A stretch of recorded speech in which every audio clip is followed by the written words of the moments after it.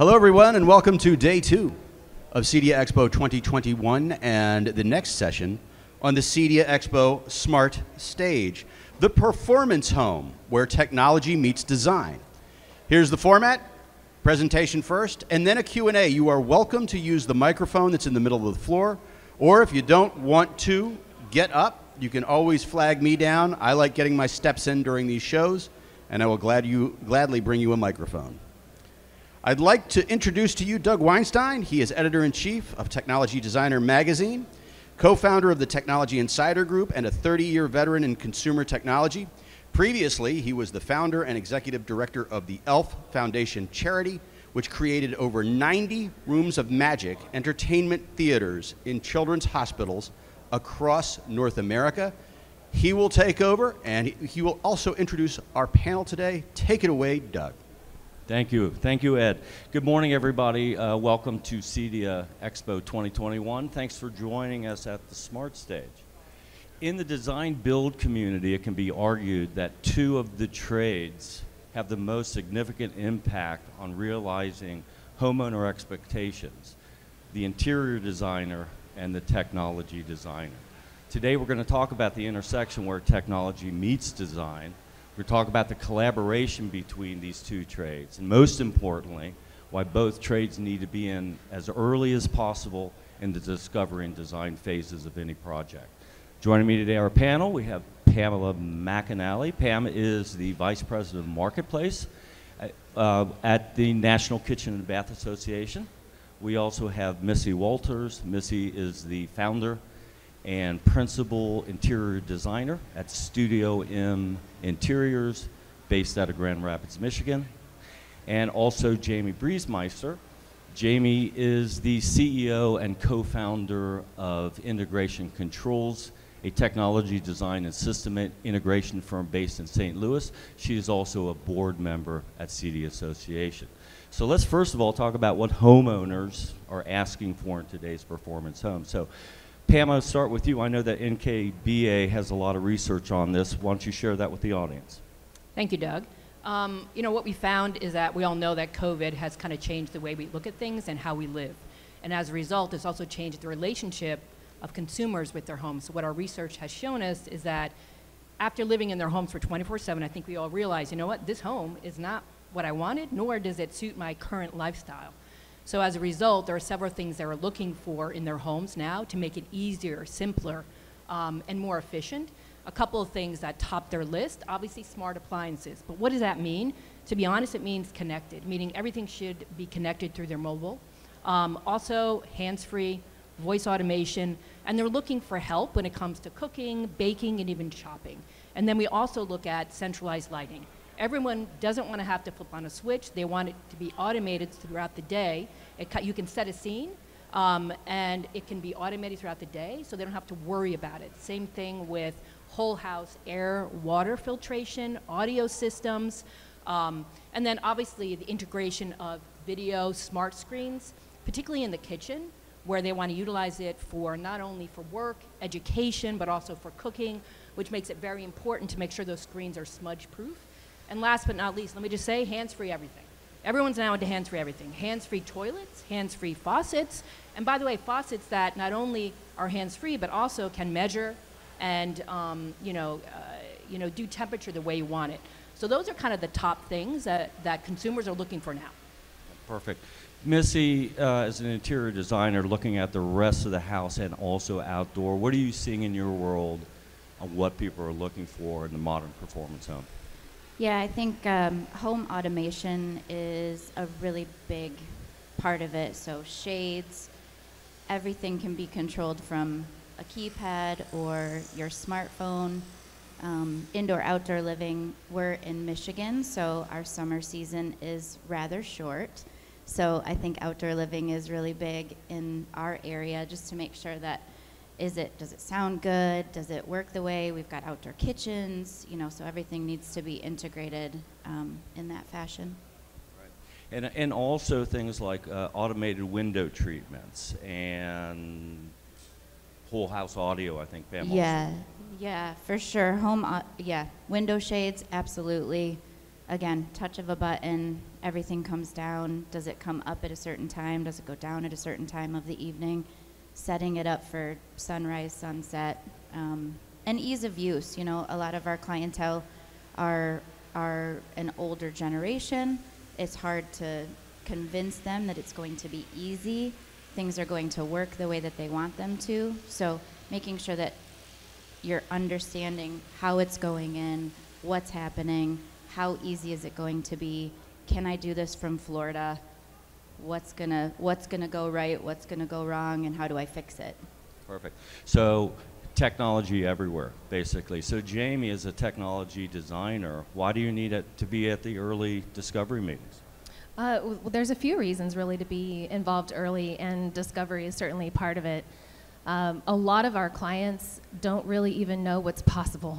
You know, when they hear that you can turn your lights on with your smartphone, or that it can be automated to turn on and, you know, adjust color throughout the day, these are new terms, new thoughts, new ways of living in their home. So even just sharing what's possible is really the first part. And then in working with a designer, then setting the infrastructure to support all of the dreams, all of the wishes that the homeowner wants, whether it's during the build to come as a second phase or third or fourth phase. That infrastructure is so critical to get in early, and believe it or not, wires still matter.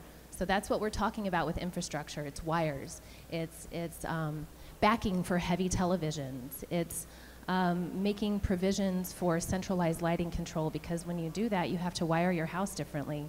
So that infrastructure part is really important, and you don't know what to do unless you discover it with your designer. Great.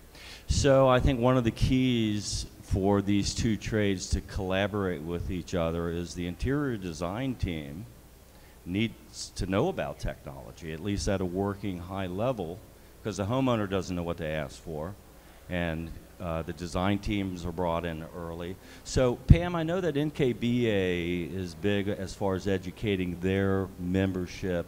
Talk to us about education, technology-wise. So we take it really seriously. I mean, we do have weekly webinars.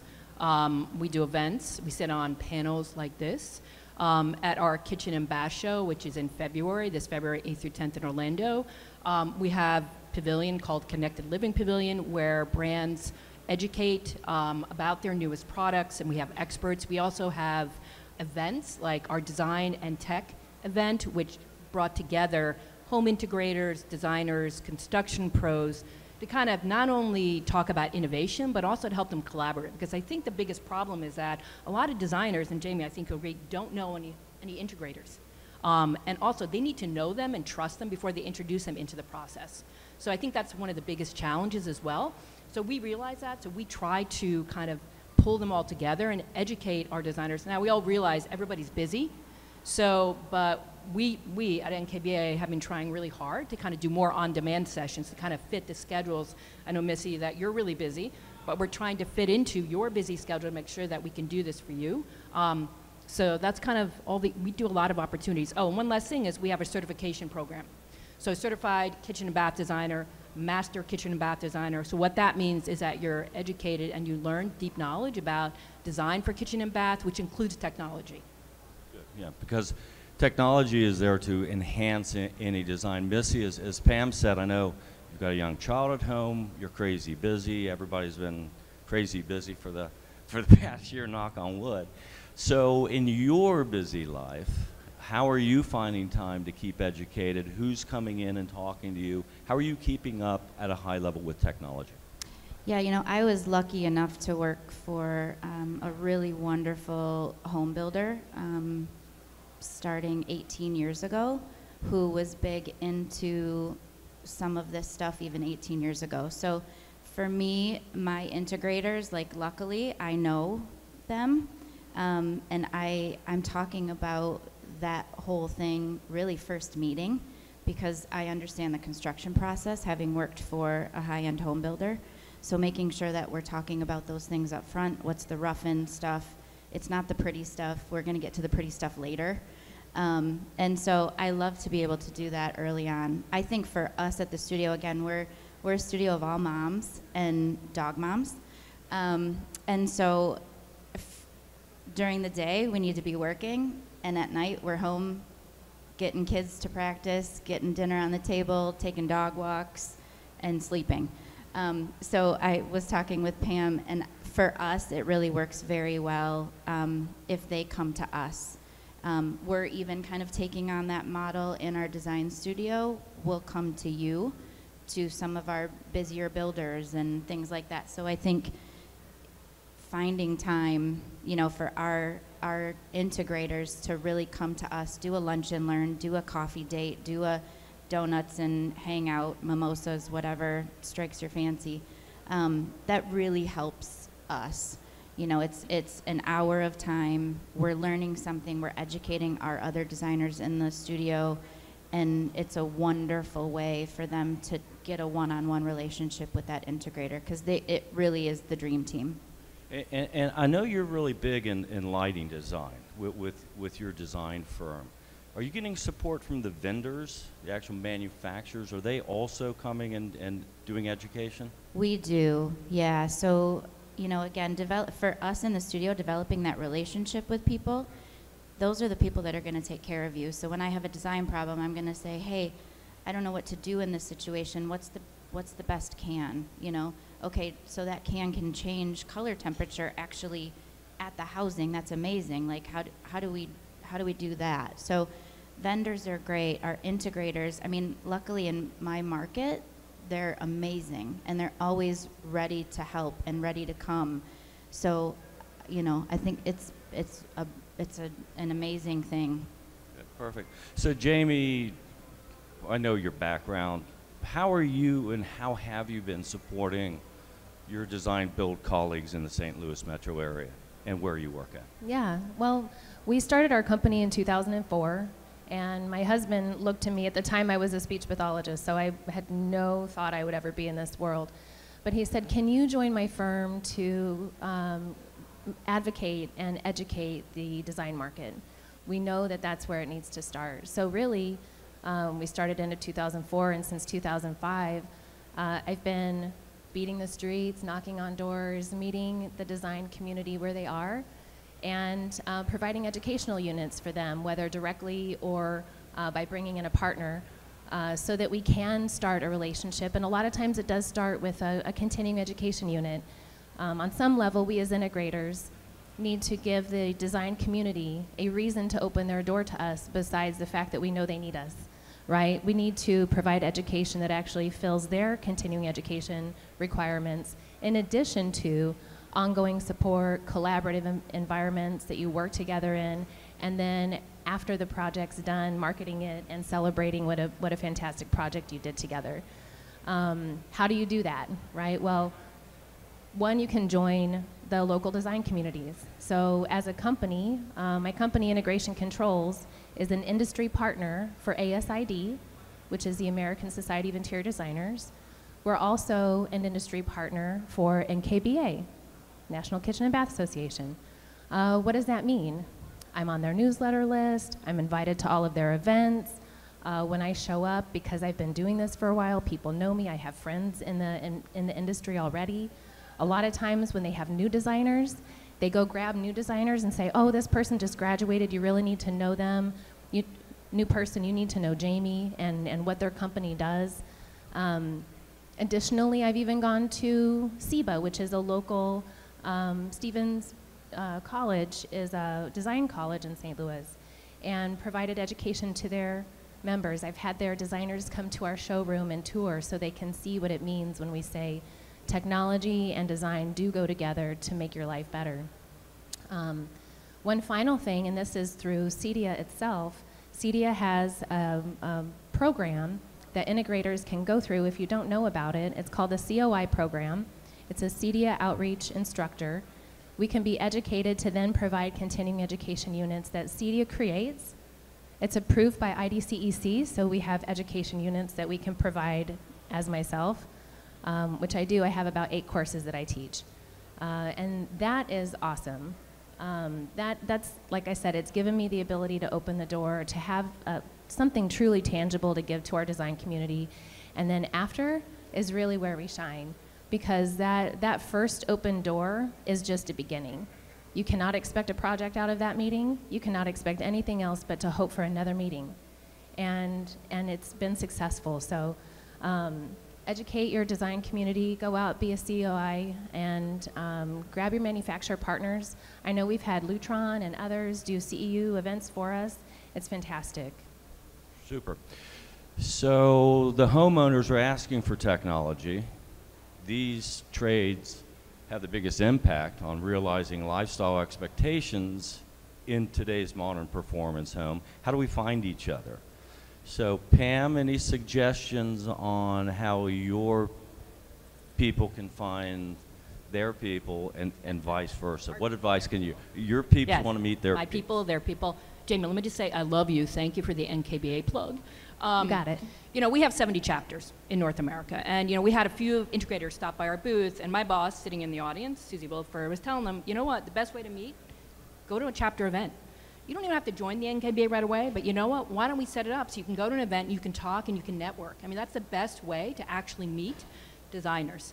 And also, it kind of takes away the fear, because I think the challenge that we face is this fear of not knowing what to expect, not knowing what the cost will be, not knowing how to handle it. So meeting them in an area where they feel comfortable is probably the #1 way to really get to know them. And I would ask you, Missy, how did you meet your integrators? Because you said you have a couple, thank God, but how did you meet with them? Sorry, I don't mean to take over the moderation thing here. Yeah, thank you. Really, my first, you know, high-end home builder that I worked for as his interior designer had an integration company that he worked with. So as this was kind of developing and taking shape and, you know, lighting control, I would actually do my lighting schedule and do a lighting control schedule. So I love Excel. I am kind of the most organized interior designer that you'll ever know. I love Excel. So I think for me, it was luckily the introduction by the builder. In our market, you know, the builder kind of runs the project.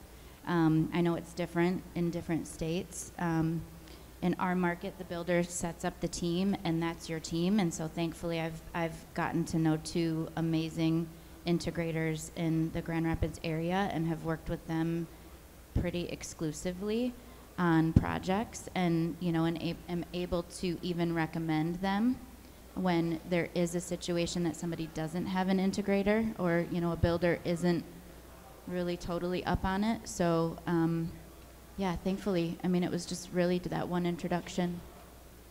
Great. So I was going to say, even getting into the weeds a little bit, how does the integrator, the systems integrator, technology designer, how do we respect your busy day? How do we contact busy design firms to open the door? Yeah, you know, for me right now, we've got 7 of us in the design studio, and I've got one gal who manages rep meetings, who's coming in and out, what time they're coming, how many we're going to take in that month. And so probably finding out whether you just do an instant message on Instagram, or you send an email to the owner, or if you can get into their contact page and send a contact request, ask who the right person to talk to is. In my studio right now, it's not necessarily me. I just go where people tell me to go. So somebody else kind of sets my schedule. And so that really works the best. You know, reach out in whatever means necessary. We do get a lot of drop-ins, and that's fine too. If you just drop in with a, you know, we kind of joked before, it's like donuts are like the key to everything, right? So bring a box of donuts with a couple business cards. Say, I don't want to interrupt. I just want you to know me. If you're interested, I'd love to do this. And, you know, that card gets filed on the right person's desk, and eventually you will get the phone call, because at some point they're going to need you. So I like how you said eventually, because it does take a bit of time to develop that relationship. it definitely does, yeah. Super. So Jamie, in your experience, what's the responsibility of the technology designer, the systems integrator, and what should interior designers be looking for as the type of people that can form a long-term collaborative relationship? That's a fantastic question, because I would love to say that we're all cut from the same cloth and we will all work with design and architectural communities well. But that's not necessarily true. And that's not a bad thing either, because there's a lot of trade involved in what we do. There's heavy lifting and wire pulling and installing, and sometimes that's done by a builder and decisions that are made in a package in a house that you buy. This is different though. I would encourage designers who are looking for an integrator to start at cedia.net. There's an integrator finder there. You can punch in your zip code and it'll bring up people in your area. But don't stop there. That's really a starting point. Investigate the company. Look at their Instagram page if they have one, a Facebook page. Look at their LinkedIn profile. See what projects they've done. How do they communicate about themselves as a company? Is it design focused or product focused? Do you see a lot of technology and wires and stuff on the walls, or do you see hidden, sleek, and beautiful? That will lean you one way or the other to maybe narrow your focus on your integrators. So maybe you only have a few to talk to. And I would encourage you to have more than one. I mean, on some level, I would like to be a one-stop shop for all my designers, but at the same time, we only have so many employees. We only have so many hours in a day. We don't sell every type of product. And some projects we may not want to do for whatever reason. So starting at CEDIA and doing more investigatory work is great. Once you have someone that you think you connect with, sit down and talk business. You know, what would it look like if we did a project together? Break out some of your plans and show your integrator.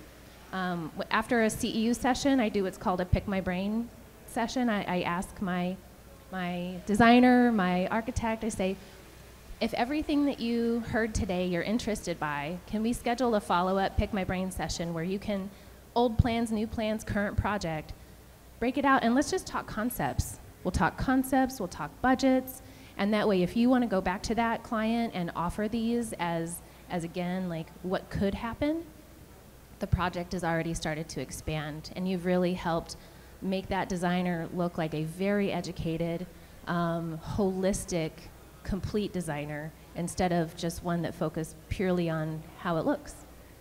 Perfect, perfect. So we only have a few minutes. I want to thank Pam, Missy, and Jamie. Questions? I didn't think there was going to be any. So we have a few minutes then. Final thoughts. Pam, final thoughts. I have one word for integrators: donuts. I hear that all the time from designers. If you're going to see them in their offices, bring donuts.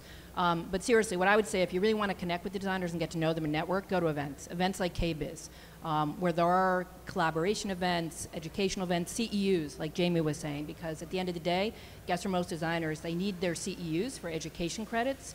So as I think we all here kind of agree, getting to know people in person is probably will overcome the challenges that you're going to find. Closing thoughts. Oof, donuts. No, I think, you know, honestly, as a designer, I mean, you would think, oh, she just picks paint colors, right? I am a total lighting nerd, and I love to talk lighting. I love to talk lighting control. I can geek out with the best of them. So I think don't underestimate your designer and what they're interested in, what they know, or what they want to know. You know, I think, like Jamie said, I mean, just making sure that you're really there to educate them. You know, confidence is instilled at the start, and if they believe in you, and then you're bringing another team member on, and then you're bringing this other team member on, they start to see the pattern, and they really believe in you, and that's the main thing. Yeah, so that's part of the discovery process from the systems integrator, to find out who this designer is and what their specialties are before you go walking in the door. Find out what designs you can actually enhance. Final thoughts, Jamie? I'm surprised about the donuts, I have to say. Like, I'm Maybe it's just easy. No, well, I guess, and maybe I have this like bias in my mind that I should be bringing something besides donuts. I think donuts are for builders, and designers need like croissants. I don't know. Well, that too. But maybe a croissant donut. I don't know. Final thought. I love that you said don't underestimate your designers. I think our community can be highly egotistical sometimes and not value the education and the mind across from us.